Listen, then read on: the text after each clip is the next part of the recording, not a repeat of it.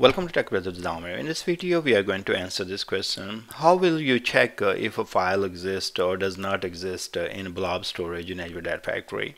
So this is a very common scenario where the people ask you this question because they want to know if the file does exist. Do you want to load, maybe send an email, or maybe, send that email with that file attachment.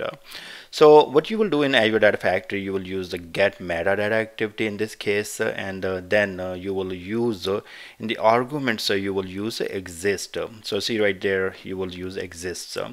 And once you run this get metadata activity, here is the data set you are going to create and provide the file name and all that.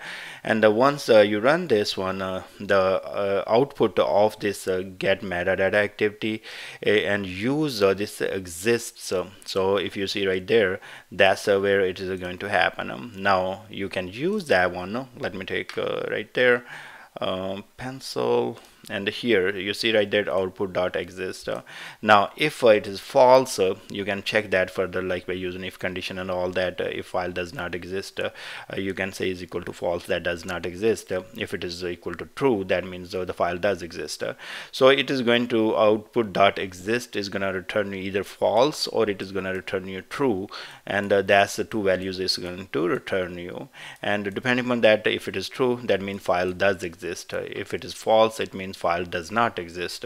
So this activity get metadata you will use, and in the arguments you're going to use exists, and then you will be using the output of that get metadata activity, and use the property called exists here.